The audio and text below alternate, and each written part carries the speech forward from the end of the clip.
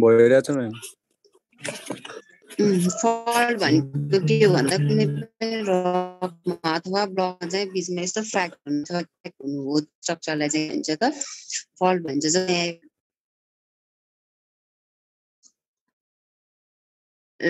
ल सुन्नुहोस् है, एउटा के भयो, एउटा के भयो त, एउटा यो ब्लक, एउटा ब्लकमा चाहिँ के भयो यसरी एउटा क्र्याक भइदियो हो। यो क्र्याक भएर चाहिँ जुन मुभमेन्ट हुन्छ, क्र्याक हुन्छ अथवा फ्र्याक्चर हुन्छ, फ्र्याक्चर सँगसँगै भएर यो प्रे अथवा यो प्रे ल्यान्ड मुभमेन्ट भइदिन्छ भने त्यसलाई भनिन्छ फल्ट। जस्तो फल्ट यसरी हल्यो होइन, अथवा हाम्रो तल किटहरू हल्यो भने अर्थक्वेक आउँछ, त्यसको अर्थक्वेकसँग के रिलेसन छ भन्ने, अर्थक्वेक भनेको कटेर आयो।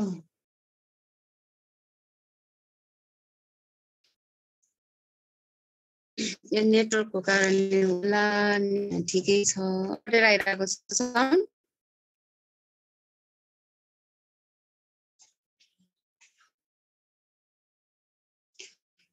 अनि फल्ट मुभमेन्ट हुँदाखेरि अर्थक्वेक जान्छ, एकदम धेरै ड्रास्टिक चेन्जेसहरू आउँछ भन्ने कुरा छ। अर्थसँग फल्ट मुभमेन्टसँग कसरी रिलेटेड छ, यस्तो टेक्टोनिक मुभमेन्ट रिलेसन छ त भन्ने कुरा छ। यो हामीले पढेको छ, यो एकचोटि रिभाइजको लागि मैले राखेको छु। यो हेर्नुहोस् है, पढेर आएको छ।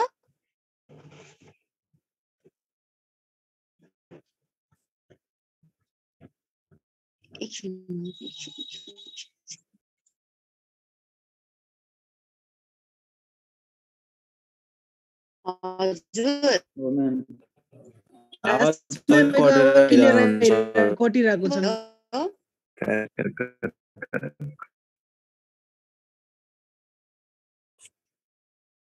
आइरहेको छ, कटिरहेको छ अहिले पनि।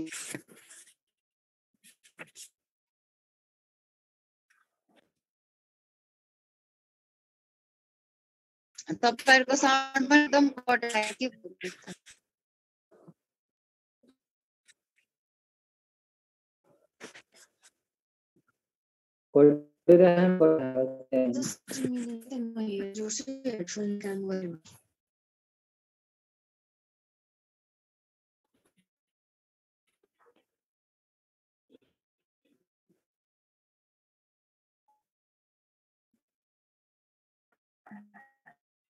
every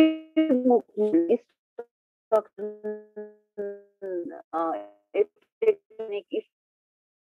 effect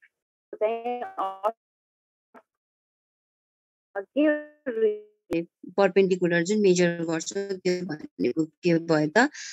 डिप भयो। ह्याङ्गिङ वाल भनेको is the block above the fault plain, foot wall भनेको is the block below the fault plain. Hanging wall र फुट वाल भनेको चाहिँ के हो त, फल्टको चाहिँ के भयो त, टाइप्स हो है, पार्ट्स हो। ह्याङ्गिङ वाल भनेको के हो त, जुन मुभमेन्ट हुन्छ। फुट वाल भनेको के हो त, मुभमेन्ट हुँदैन, कन्स्ट्यान्ट एउटा ठाउँमा बसिरहेको छ। र ह्याङ्गिङ वाल चाहिँ के हुन्छ त, मुभमेन्ट हुन्छ, कहिले यो फल्ट प्लेन भन्दा तल जान्छ, कहिले फल्ट प्लेन भन्दा माथि जान्छ। जुन मुभमेन्ट हुन्छ त्यसलाई चाहिँ भनिन्छ ह्याङ्गिङ वाल, जुन मुभमेन्ट हुँदैन त्यसलाई भनिन्छ फुट वाल। अहिले आइरहेछ साउन्ड क्लियर? यसमै आइरहेछ।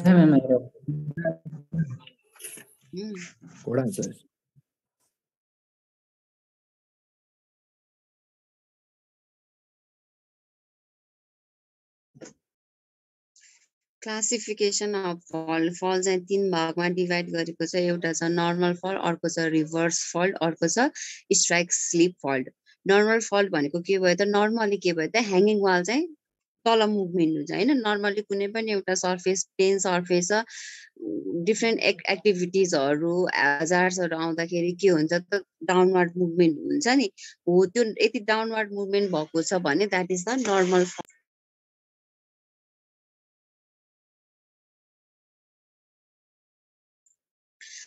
र रिभर्स भनेको के भयो त नर्मली के भयो त ह्याङ्गिङ वार्ड ग्राभिटीको कारणले पनि गर्दा के हुन्छ त मुभमेन्ट के हुन्छ डाउनवार्ड हुन्छ नि त्यो डाउनवार्ड नर्मल सिक्वेन्समा डाउनवार्ड मुभमेन्ट छ भने त्यसलाई नर्मल फल्ट भइन्छ तर के भयो त त्यही ह्याङ्गिङ वाल चाहिँ के भयो त अपवार्ड मुभमेन्ट भइदिन्छ माथितिर मुभमेन्ट भइदिन्छ त्यो त एकदम के भन्छ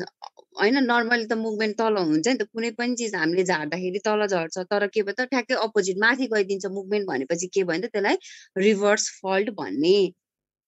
अर्को चाहिँ स्ट्राइक स्लिप फल्ट भनेको त परपेन्डिकुलर के भन्छ एक आपसबाट तल पनि होइन माथि पनि होइन प्यारलली के गयो त मुभमेन्ट गरिदिन्छ साइड टु साइड मुभमेन्ट गरिदिन्छ भने त्यसलाई स्ट्राइक स्लिप फल्ट भन्ने होइन के भयो त फल्ट चाहिँ 3 पार्ट्समा डिभाइड गरेको छ एउटा छ नर्मल फल्ट एउटा छ रिभर्स रिभर्स फल्ट एउटा छ हजुर रिभर्स के फल्टमा भयो त्यो अर्जुन माथि र लिनमा त्यो ह्याङ्गिङ वाललाई माथि लिनमा के त्यो रिभर्स फल्टमा के म्याम ह्याङ्गिङ वाललाई माथि लिनलाई कुन फोर्स रेस्पोन्सिबल हुन्छ त्यसमा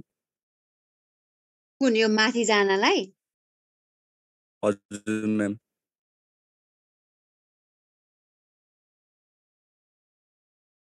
कम्प्रेसन फोर्स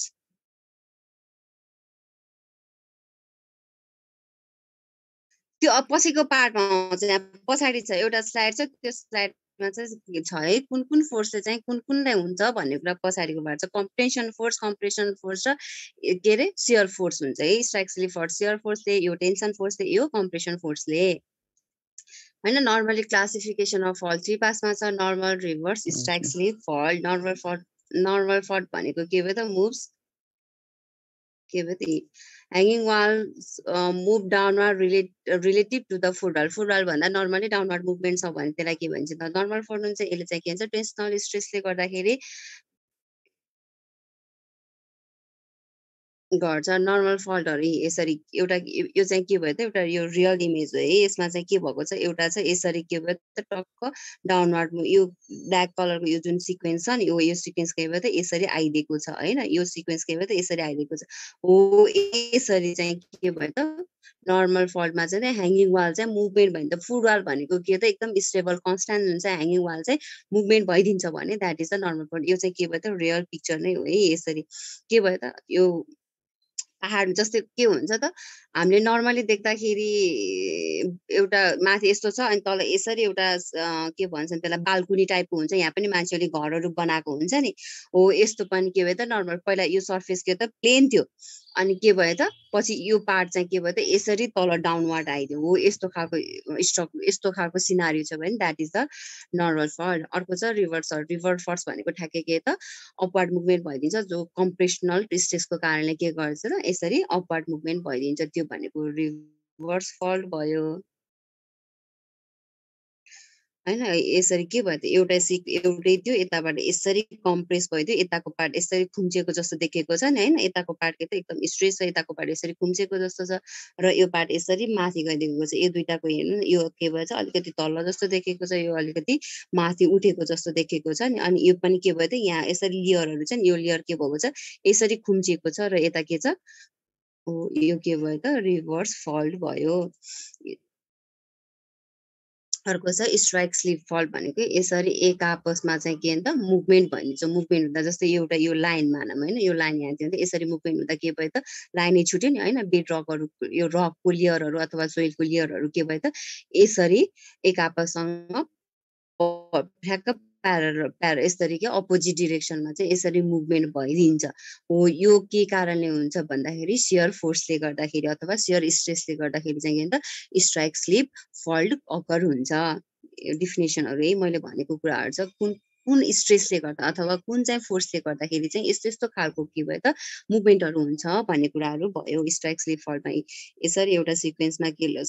जस्तै यो माथिको त के भयो त एउटा रिफरेन्स भयो होइन यसरी एउटा सिक्वेन्समा यसरी लाइन आइरहेको छ होइन लाइन यसरी प्यारल छैन नि यसरी यताको पार्ट चाहिँ माथि माथि गएको छ यताको पार्ट चाहिँ तल तल आएको छ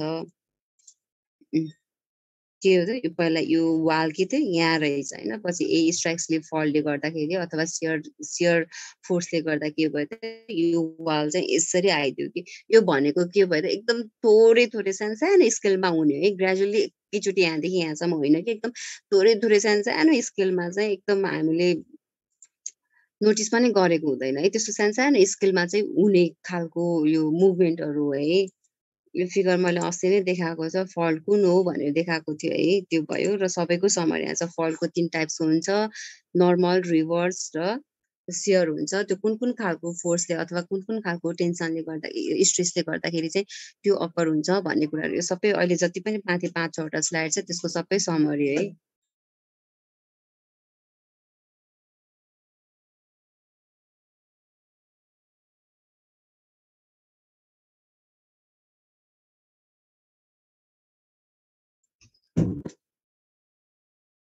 सबै माथि जति पनि मैले स्लाइड देखाएको छु नि 5, 10, 6, 7वटा जति पनि स्लाइड थियो त्यो सबै स्लाइडको के हो त यो समरी है। सबैजनाले त्यही एउटै कुरा हो, फल्ट भनेको के हो, यो क्र्याक हो, अर्थ सर्फेसमा हुने क्र्याक हो। यसमा नर्मली के हुन्छ त मुभमेन्ट हुन्छ है, मासको के हुन्छ त मुभमेन्ट हुन्छ। नर्मल नर्मल फल्ट के हुन्छ त टेन्सन फोर्सले गर्दा हुन्छ, रिभर्स कम्प्रेसनले गर्दा हुन्छ, सियर चाहिँ के हुन्छ स्ट्राइक्सले फल्ट केले गर्दा हुन्छ, सियर स्ट्रेसले गर्दा हुन्छ। यो सबै के भयो त समरी हो। यो हेर्नुहोस् है, अर्को छ जोइन्ट होइन। जोइन्ट भनेको के हो त फल्टमा के हुन्छ त नर्मली यसरी क्र्याक हुन्छ अनि मुभमेन्ट भइदिन्छ, त्यसलाई फल्ट भनिन्छ। जोइन्टमा के हुन्छ त मुभमेन्ट हुँदैन होइन, एउटै प्रोसेस हो तर यसमा चाहिँ मुभमेन्ट हुँदैन, क्र्याक भइदिन्छ तर जुन आफ्नो पोजिसनमा छ त्यही पोजिसनमा हुन्छ, जस्ट क्र्याक मात्र भइदिन्छ हो, त्यसलाई भनिन्छ जोइन्ट। जहाँ मुभमेन्ट चाहिँ हुँदैन होइन, यस्तो मास पार्टिकल्सहरूको चाहिँ के हुन्छ त मुभमेन्ट हुँदैन भने त्यसलाई जोइन्ट भन्ने। Crack or fracture that divide the rock into parts or blocks and there is no relative displacement, कुनै पनि मुभमेन्ट हुँदैन होइन। यो चाहिँ सबै खालको रकहरूमा अकर हुन्छ। क्लिभेज अफ द मिनरल, मिनरलको बाहिर हामीले क्लिभेज भन्दाखेरि त्यसको सर्फेस कस्तो छ त होइन, फर्स्ट क्लिभेज हो कि। अब जस्तै यो भयो नि, जस्तै यो क्र्याक भयो है, ल यहाँ देखाउँछ होइन क्लिभेज भनेको कस्तो, जस्तै यो जोइन्ट भयो नि, यो जोइन्ट हुँदा के भयो यो पार्ट यसो यहाँ स्याडो स्याडो छ नि भनेपछि यो पार्ट त अलिकति भित्र भएको छ नि त, अलिकति भित्र गएको छ नि क्लिभेज भन्दा। अब जस्तै यो ब्लकको के भयो त, यो ब्लकको के भयो त कतिवटा फेस भयो त होइन। क्लिभेज भनेको चाहिँ त्यो भयो, कतिवटा फेस भयो त, यहाँ तल पनि ओपन भएको छ, यता यतातिर साइडमा पनि के त क्र्याक भएपछि यहाँ थोरै के भयो त अलिकति स्पेस हुन्छ, यता पनि भएको छ, यता पनि भएको छ हो। यहाँ यसको पनि यहाँ तल छ, यहाँ माथि छ, यता क्र्याक भएको छ, यता क्र्याक भएको छ हो। यो भनेको त क्लिभेज हो। यसको के भयो त यो फर्स्ट फेज भयो, तलबाट पनि एउटा फेज देखिएको छ, यताबाट अर्को फेज देखेको छ, यताबाट के भयो त अर्को फेज देख्यो हो। यो भनेको के भयो त क्लिभेज इन द रक अथवा मिनरलमा, जस्तो मिनरलमा पनि देखेको हुन्छ नि, मिनरलको हामीले क्रिस्टलहरू देखेको हुन्छ नि, कुनै अब एकदम चिल्लो हुन्छ, काहीँ चुच्चो चुच्चो हुन्छ, काहीँ यस्तो यस्तो एकदम सेपहरू हेक्जागोनल सेपहरू लगेको देखेको हुन्छ नि हो, त्यस्तै खालको स्ट्रक्चरमा हुन्छ भनेको है। यो जोइन्ट जोइन्ट भयो। बेडिङ प्लेन भनेको जुन सर्फेसमा अथवा जुन प्लेनमा चाहिँ यो जोइन्ट यो मुभ अकर हुन्छ,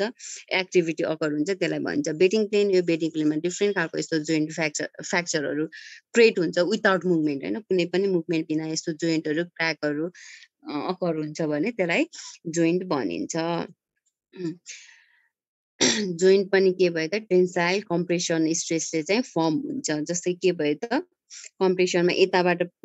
पेस्ट गर्यो, यताबाट पेस्ट गर्यो, के यस्तो खुम्चिँदाखेरि के त एकदम हार्ड पार्टिकल्स हुन्छ नि, हार्ड पार्टिकल्स हुँदा के हुन्छ यताबाट पनि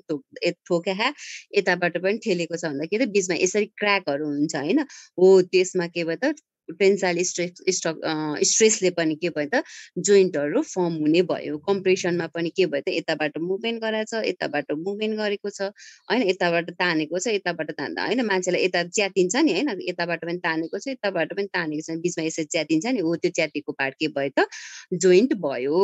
होइन। यसमा पनि के हो त टेन्साइल र कम्प्रेसनले गर्दो रहेछ भन्ने कुरा भयो होइन। Classification of joint on the basis of geometrical र जेनेटिकको आधारमा पनि जोइन्टलाई के भयो क्लासिफाई गरेको रहेछ होइन। जोमेट्रिकल भनेको के भयो त बेडको एटिट्युड होइन, बेडको एङ्गल को आधारमा चाहिँ के भयो त जोइन्टलाई क्लासिफाई गरेको रहेछ एउटा छ स्ट्राइक जोइन्ट एउटा छ डिप जोइन्ट एउटा छ अब्लिक जोइन्ट एउटा छ बेडिङ जोइन्ट स्ट्राइक जोइन्ट भनेको के त स्ट्राइक भनेको के त कुनै पनि प्लेनमा अथवा कुनै पनि सर्फेसमा हरिजेन्टल लाइन हुन्छ भने त्यसलाई हामीले स्ट्राइक भनेको छ हो त्यही स्ट्राइकमा चाहिँ के त त्यही स्ट्राइकसँग चाहिँ यसरी प्यारलल भएर जोइन्ट अथवा क्र्याक अकर हुन्छ भने त्यसलाई भनिन्छ स्ट्राइक जोइन्ट भनिन्छ डिप भनेको भयो त ए स्ट्राइकसँग चाहिँ यसरी पर्पेन्डिकुलर जुन एङ्गल बनाउँछ नि हो त्यो एङ्गललाई के भनिन्छ डिप भनिन्छ त्यही एङ्गलसँग प्यारलल भएर यसरी फ्र्याक्चर अथवा क्र्याक आउँछ भने त्यसलाई भनिन्छ डिप जोइन्ट भनिन्छ है र बेडिङ प्लेन भनेको तल मैले अघि सर्फेसमा यसरी बेडिङ प्लेन भनेर देखाएको थिएँ नि ल हैन बेडिङ प्लेन हो यही प्लेनसँग के हो त प्यारलल भएर अर्को क्र्याक गइदिन्छ भने त्यसलाई के भन्छ बेडिङ जोइन्ट भनिन्छ है यो के भयो त हाम्रो स्ट्राइक भयो स्ट्राइकसँग प्यारलल अर्को क्र्याक जोइन्ट भइदिन्छ भने त्यसलाई स्ट्राइक जोइन्ट भनिन्छ यो जोइन्टसँग जस्तै यो लाइन मानौँ है सपोज मात्र है जस्तै यो के भयो त यो स्ट्राइक लाइन हो भने स्ट्राइक लाइनसँग के भयो त हामीले डिप नाप्दाखेरि के गर्छ त यसरी पर्पेन्डिकुलर नाप्छौँ नि हो यसरी नाप्दाखेरि चाहिँ यसैसँग यही लाइनसँग प्यारलल भएर अर्को यसरी क्र्याक भइदिन्छ भने त्यसलाई के भनिन्छ त के भनिन्छ अरे डिप डिप जोइन्ट भनिन्छ है डिप जोइन्ट भनिन्छ अब्लिक जोइन्ट भनेको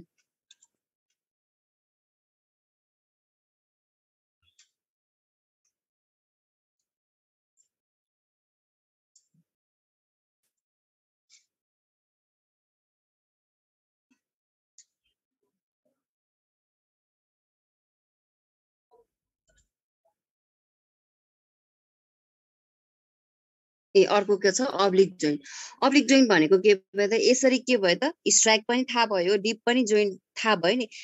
स्ट्राइक र डिपको बिचमा यस्तो सानो धेरै एङ्गलहरू भइदिन्छ जस्तै यो के भयो त स्ट्राइक भयो नि होइन मेरो माउसको क्रसर हेर्नु है जुन यो स्ट्राइक जोइन्ट भयो यो के भयो त डिप जोइन्ट भयो नि हो यो स्ट्राइक र डिप जोइन्टको बिचमा यस्तो धेरै माइनर खालको एङ्गलहरू बनिदिन्छ भने होइन यो एउटा स्ट्राइक भयो यो एउटा भयो यो एउटा स्ट्राइक लाइन भयो यो एउटा के त डिप जोइन्ट भयो हो यस्तो डिप र स्ट्राइकको बिचमा धेरै माइनर के भयो त जोइन्टहरू फर्म भइदिन्छ भने त्यसलाई के भनिन्छ त अब्लिक जोइन्ट भनिन्छ है oblique joint the strike of the joint is at some angle between the deep and the strike of the rock deep र स्ट्राइकको बिचमा यस्तो सानो सानो एङ्गलहरू बनिन्छ भने त्यसलाई अब्लिक जोइन्ट भनिन्छ डिप भनेको के भयो त कुनै पनि डिप र स्ट्राइक चाहिँ के भयो त हामीले फिल्डमा पनि मेजर गर्छौँ त्यही भएर यो दुईटा कुराहरूमा चाहिँ एकदम क्लियर हुनु है ओ चन्द्रशेखर हजुर म्याम राम्रो पोजिसनमा बस्नु के गरेर बस्नु भएको थियो तपाईँ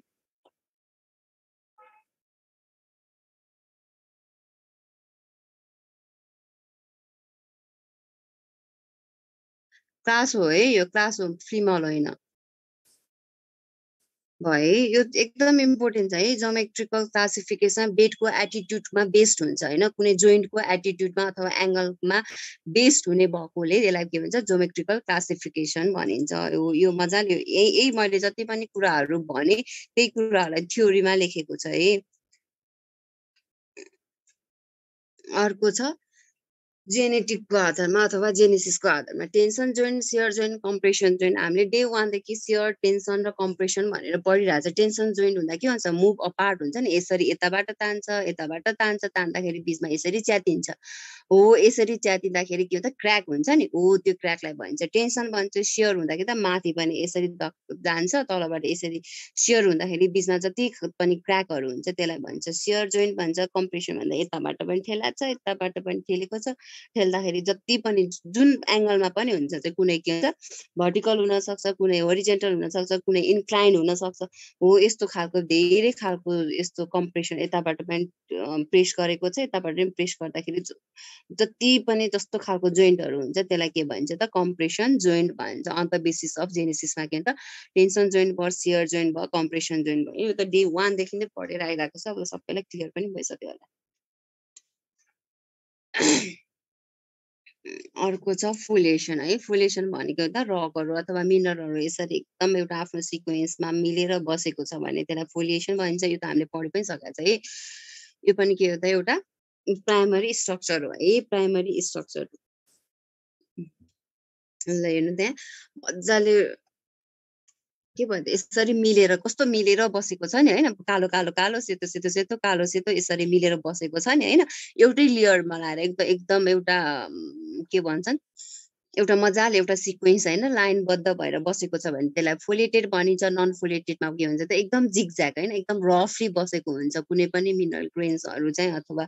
यसमा भएको ग्रेनहरू अथवा मिनरलहरू के हुन्छ त एकदम हप्पाचाडली बसेको हुन्छ भने त्यसलाई नन फोलिएटेड भनिन्छ यो त हामीले रकमा पनि पढेको थियो है Importance of structural geology and its relationship to other field हैन structural geology को इन्जिनियरिङमा इन्भाइरोमेन्टमा पेट्रोलियम माइनिङमा चाहिँ यसको इम्पोर्टेन्स के छ त हैन त्यो भन्नै पर्दैन मैले अस्ति फर्स्ट स्लाइडमा पनि छ हैन फर्स्टमै पनि राखेको थिएँ यसमा हैन ल ए सरी ए हैन टेम्परेचर कन्फाइनिङ प्रेसर स्ट्रेस कम्पोजिसन्स हैन यही कुरालाई के छ त इम्पोर्टेन्स अफ के अरे स्ट्रक्चरल जियोलोजी फर्स्ट स्लाइडमा पनि छ लास्टमा पनि छ इन्जिनियरिङमा कस्तो खालको होइन जस्तै तपाईँहरूले ड्यामहरू अनि के भन्छन् अर्को ड्यामहरू पावर प्लान्टहरू हाइवेहरू अथवा त्यो रेल ट्र्याकहरू बनाउँदाखेरि यति क्र्याकहरू छ होइन एकदम क्र्याक भएको ठाउँमा के हुन्छ सिपेजहरू हुन्छ त्यस्तो हो त्यस्तो त्यस्तो ठाउँमा चाहिँ इन्जिनियरिङ काम अथवा इन्फ्रास्ट्रक्चरको काम गर्दाखेरि त्यो कतिको इफेक्टिभ हुन्छ कतिको ड्युरेबल हुन्छ कि हुँदैन भन्ने कुराहरू के भयो त्यसमा भयो जस्तै इन्भाइरोमेन्टलमा के भयो त ल्यान्ड युज प्लानिङ कसरी गर्ने होइन जस्तै हामीले एकदम के भन्नु त्यो एग्रिकल्चर गरेको छ मजाले एग्रिकल्चर गरेको छ त्यसमा एकदम स्ट्राइक्सली फल्टहरू आइदिँदाखेरि कस्तो हुन्छ अर्थक्वेकहरू हजार्सहरू आउँदाखेरि के हुन्छ त्यसको जस्तै वेस्ट डिस्पोज गर्ने होइन वेस्ट डिस्पोज गरेको ठाउँमा चाहिँ के हुन्छ त त्यहाँ क्र्याकहरू ऊहरू छ भने होइन क्र्याक छ जस्तै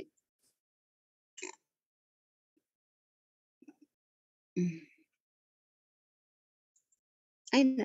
जस्तै यो वेस्ट डिस्पोज गर्ने ठाउँ भयो अरे होइन भयो भन्दा के त यहाँ त यसरी क्र्याकहरू छ नि क्र्याक हुँदा के गर्छ त्यो जुन वेस्टहरू निस्किन्छ रेसिडुअल मटेरियल्सहरू निस्किन्छ त्यो सबै के त ग्राउन्ड वाटरसँग कन्टामिनेट हुन्छ नि हो त्यो कन्टामिनेट हुँदाखेरि के हुन्छ र यस्तो ठाउँमा चाहिँ गर्नुहुन्छ कि हुँदैन भन्ने कुरा अब पेट्रोलियम र माइनिङमा चाहिँ के भन्छ यस्तो क्र्याकहरू भएको फ्र्याक्चर भएको ठाउँमा के हुन्छ त ट्र्याप भएर बसेको हुन्छ होइन त्यसलाई कसरी एकदम माइनिङ गर्ने त्यसलाई कसरी स्टोर गर्ने भन्ने कुराहरू चाहिँ भयो अस्ति मैले असाइनमेन्ट दिएको थिएँ फाउल्ड र फल्टको कसैले पनि पठाएको छैन आज लास्ट डेट हो र अर्को छ जोइन थपियो मैले पठाएँ त म्याम ल है त म अहिले हेरिदिन्छु हजुर म्याम पठाएको जोइनको चाहिँ थिएन के रे अब ल जोइनको दुईटा पनि फल्ट र गरेर फोल्डको चाहिँ गरेर पठाएको ल धन्यवाद जसले पठाउनु फेरि भएको छ पठाउने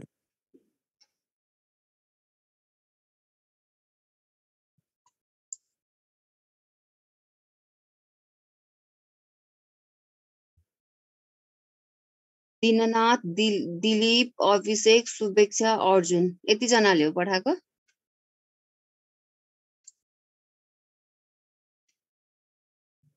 पाँचजनाले मात्र पठाएको छ है सबैले पठाउनुहोस्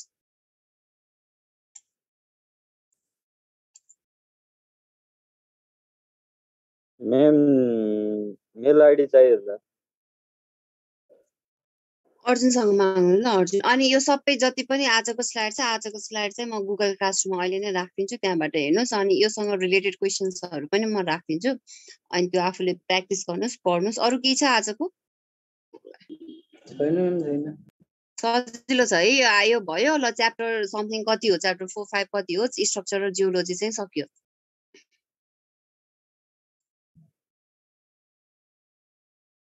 स्ट्रक्चरल जियोलोजी सक्यो भोलि हामी नयाँ च्याप्टर सुरु गर्छौँ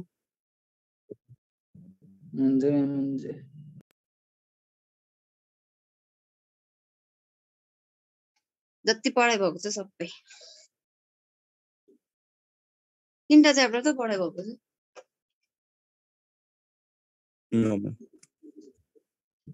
स्ट्रक्चरसम्म आउँछ यसपछि पढाइ भएको कुराहरू आउँदैन स्ट्रक्चरसम्म चाहिँ सबै हुन्छ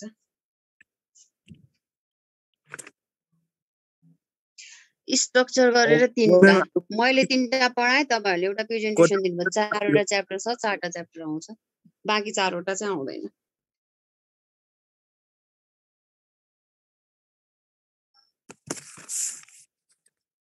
कहिले छ तपाईहरुको मिड टर्मको रुटिन आइसक्यो छैन म्याम छैन छैन तर म्याम फागुन फर्स्ट हप्तादेखि हुने भन्ने भइरह ल ल हल्ला ठिक छ। गरिरहेको ल म